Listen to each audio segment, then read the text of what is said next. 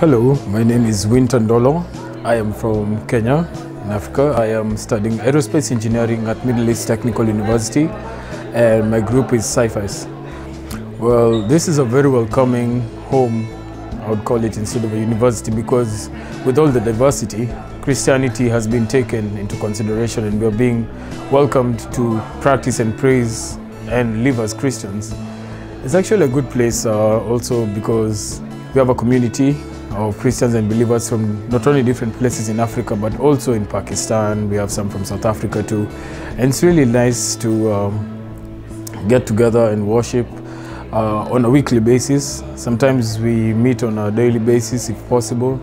And yeah, I love how the university has adapted to us and brought us in. It's quite commendable. The main religion here is Islam.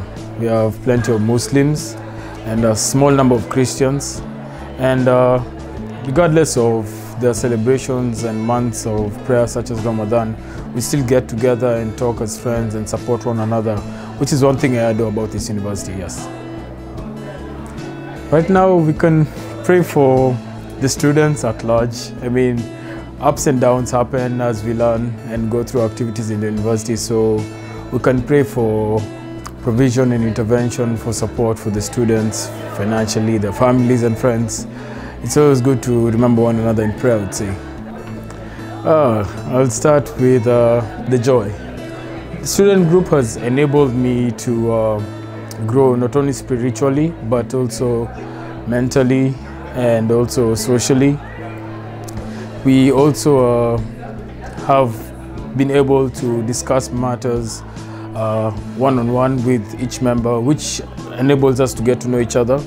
And also for the new ones who keep on coming to join, we always welcome them there to participate in music and do a lot of things like helping the community and just even having the instructors and teachers and lecturers take part of what we're doing and also, you know, support us. It's a good change. The downside of it, I would say, is we don't really get to, you know, balance out with other internationals, especially because at times we would find that we have the religious differences, and we would also like to get together with them and share our different views on the world and religion and also our faith, in an effort to help us understand each other despite our differences. So yeah, either way that can be sorted out.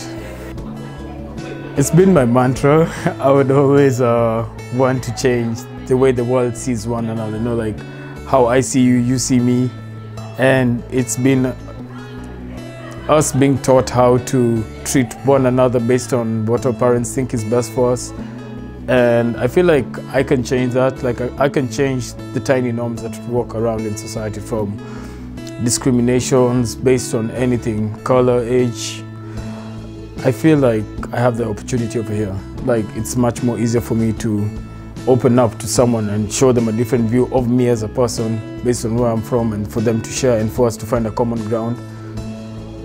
I can change that. I can change how the world sees itself and make it a better place. And with the people I have around, I see that going well. Kwa Swahili, nasema kwaheri, which means bye-bye. It was nice talking to you all. Thank you.